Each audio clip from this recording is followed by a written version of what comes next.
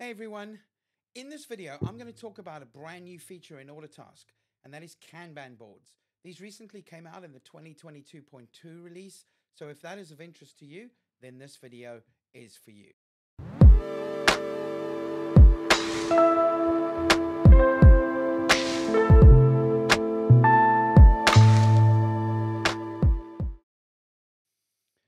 Hey everyone, Chris Timm here. As I mentioned in the beginning, I'm going to talk about Kanban boards. This is a brand new feature that just came out in Autotask recently. I'm going to go through in this video everything you need to know about Kanban boards, how to set them up, when to use them, what about security, all of that kind of stuff. So let's take a look and see how this works. So what we're going to do in here, the very first thing you need to do is make sure that you come into the security levels. So let's go and take a look at the new option that's inside the security level. So we go to account, settings and users, and then we go into security levels. And if we pick in this particular instance, let's just go ahead and pick the Sondela system administrator actually.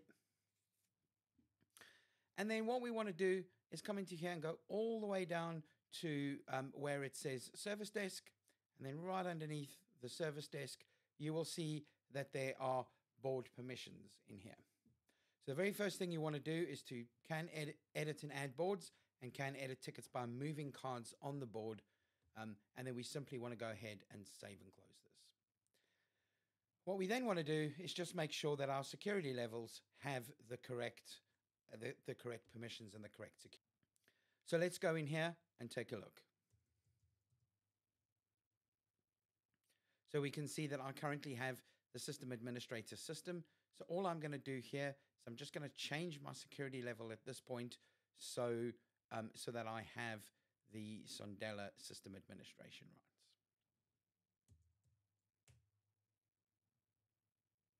I think it was Sondela system administration. Right, so once I've got that done, I then have the ability to actually look at Kanban boards, edit them, change any of the Kanban boards I want, move the cards around, all of that kind of stuff. So in order to access the Kanban boards, the first thing you have to do is access them from behind one of these dashboards. So let's just go in at this point to, in this particular case, let's just go into the service technician dashboard. And here you can see, we have 7 tickets in total. So when I click on this, you can see we now have a button up here called board view. So what this is going to do is allow me to now choose which board I want to use to display these tickets. So currently there are a bunch of boards already built onto the system, but what I'm going to do in here is to change this to primary resource and status. So when I select that, it brings up the Kanban board, allowing me to make these changes. So you can see the columns in here are the resource. So we've got Chris Timm in here, and we've got some tickets where the resource is none. And then we've got all of these different statuses as well. So we've got the waiting customer, in progress, new, that kind of stuff. So very simple in its simplest form. All I need to do is, if I wanted to move one of these from the new to in progress status, I simply drag the card into the in progress status. What this will give me the ability to do, right down at the bottom, you can now see it's changed my status automatically to be in progress. Now here I can see on deck. So the on deck is giving me something that is completely different. So these are not filtered to show necessarily any of the information in here. Like, it's not filtered by showing me a status, and it's also not showing me where they're assigned to anybody. So I can simply just drag this in if I wanted to. So if I take this scheduled and I drag it into here, you'll see that what will basically happen is all of a sudden my ticket now has changed to in progress. So if I had other engineers in here, I would simply be able to drag this in, or in this case, if I wanted to unassign this ticket from myself, I can simply drag it out of here, drag it into the none, and the resource now has been unassigned against this board. So very simple, very straightforward way of being able to control and run the Kanban boards. So one of the things we can do at this point is we can use this little button over here to actually bring this Kanban board out in a separate tab, in a separate window, whatever the case might be. And then we can just run this. So we can go ahead and, close down this tab in Autotask. And now we have our Kanban board running as a specific tab or a pop-out or whatever you want to do, so you can run that somewhere else on your machine or a different screen. So you always have access to be able to use these Kanban boards. So let's go and take a look at how this is set up. So if we edit the board in here, we can see we're looking at primary resource and status, and we're basing the columns on primary resource, which we can see by going back into here. This is who our primary resource is on any of these. We can also see that we're displaying columns just for values in the data set. Now, the reason it's not showing, other resources, or why it's not showing some of this other information, is because we have told it in this particular instance to only show where there are some values in the data set. What I normally like to do in here is I go, just show all values, right? And when I save and close this, and then I come back into here and I refresh this, you'll now see that this Kanban board will now show me every single resource, even though they don't have any data in them. So this is the really cool thing about this. So now I can display my resources in here, and those resources do not have any tickets. So you can see I'm still displaying them.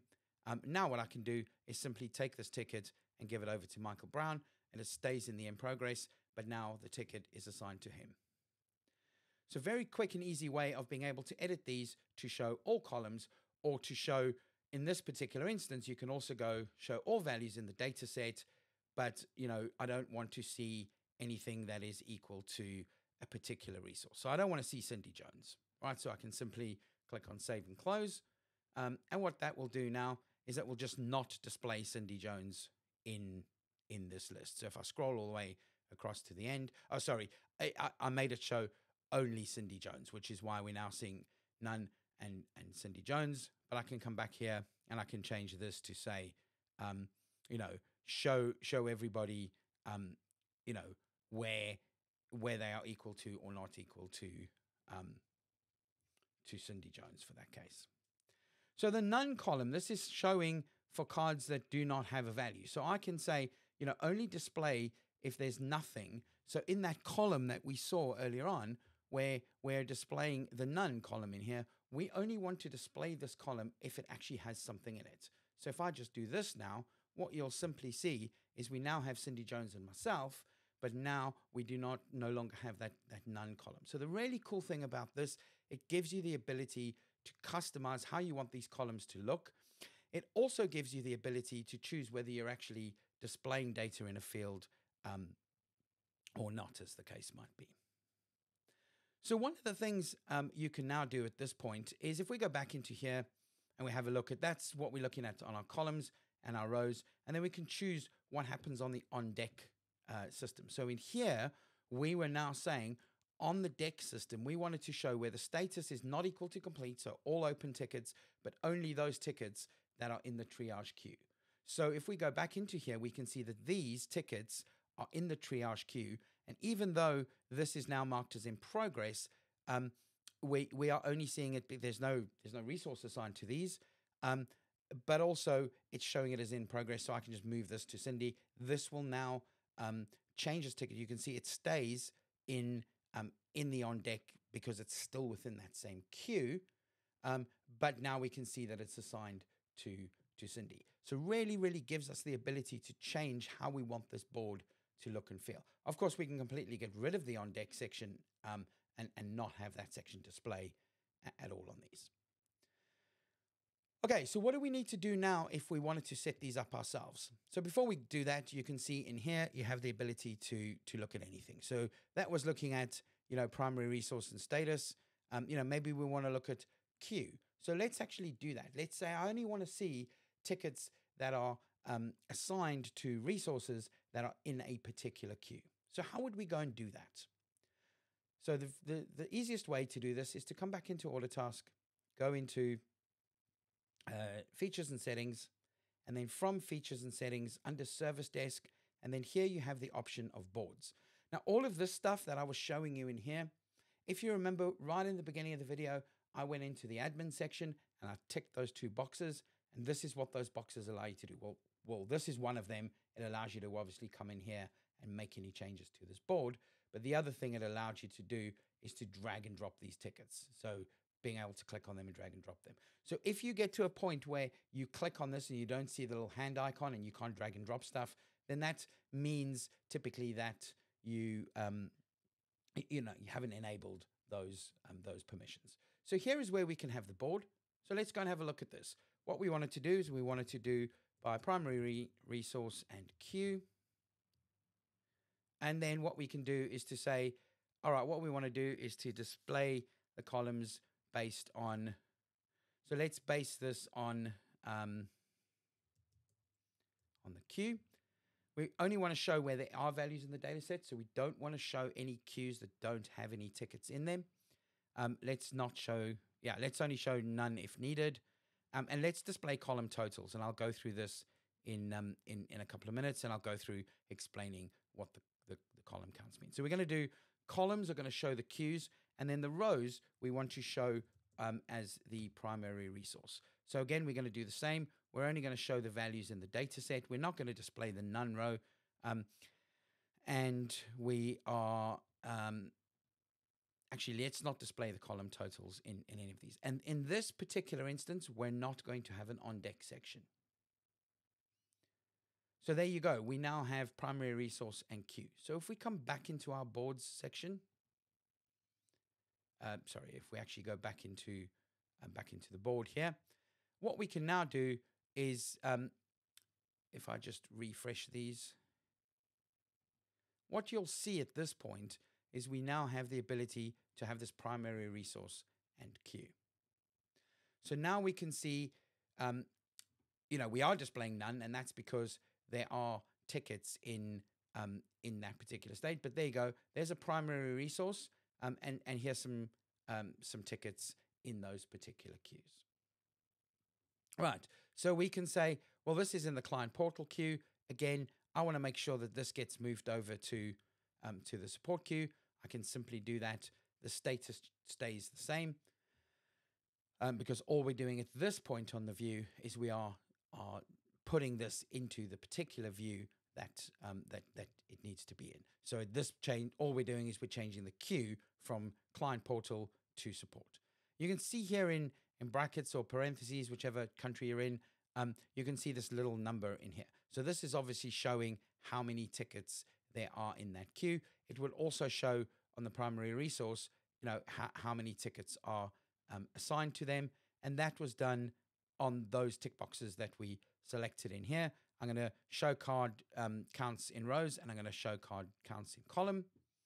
And when I do this and I go back into here, you should see against my name, I have 5 tickets assigned to me in total. So you can choose whether you actually have this information displayed. Obviously, it's entirely up to you how you build and set up these Kanban boards. Now, one of the things at this point that you can do as well, you can see there's a bunch of checkboxes up here. So what I can do with this is if I said, okay, these 2 tickets that are in the support queue, I still want to use, the forward modify that I can use on any other ticket. So I can either come in here and do the forward modify or add my time or do whatever I need to do on a ticket by ticket basis. But if I wanted to forward both of these 2 back into the client portal queue, instead of me dragging them into here, I could still, if I really wanted to, bulk change or bulk update these tickets. I wouldn't drag them into a queue at this point because this is looking at, dragging them from the support queue. But one thing I haven't got on here is maybe I want to assign these two particular tickets to a different resource. So I have another resource showing up in there. So if I forward modify this and I change the primary resource on this to be Matthew Smith, what you will now see when I go into here and I just refresh this, so you can now see that actually they've gone from me and we're not displaying Matthew Smith in here, but we can simply go back in and we can say, let's look at all, oops, that's queues. Let's look at all values in there, and let's look at all values in there. And when we save and close this, and we refresh, you'll now see we have all of the resources. Oh, I probably didn't actually put them into Matthew Smith because they don't actually appear in his card. I mean, I can simply drag it to his card, and we'll now see that these appear within his card. So very, very simple, very straightforward way of being able to completely customize the Kanban boards. Of course, we can go back to the grid view here. So from at this point, you can come back in and you can go into the grid view. Now, one of the things you might notice is when I click on it, on the actual widget itself. So to access that, I clicked here under the tickets for non-recurring. I'm clicking on these two tickets. Now, what I can actually do is when I click on these and then I go into board view, it's going to ask me which board I want to use against this view. So I have to now go ahead and pick a particular board. What I can do though, however, is, this isn't going to allow me to refresh this. Let's just actually go in and add a system tab, and let's add service technician and just do the same thing. So from here, what we can now do is if we click on the settings, this gives us the ability now, once the settings open up, to choose what our default board is going to be when we click on that widget. So I can say, my default board is going to be primary resource and queue. And now when I click on something within that widget and I go into board view, it takes me straight into that board and allows me to go in without having to pick that stuff manually. So I hope that's helped. If this video has been useful, I would really appreciate it if you can support me. Hit the like and subscribe button below. Buy me a coffee. It really does help me to make more videos like this. And I would really, really appreciate if you would just, give it a like and subscribe, and let me know if there's any other kinds of videos that you'd like me to do. So thank you for watching, and I look forward to seeing you on the next video.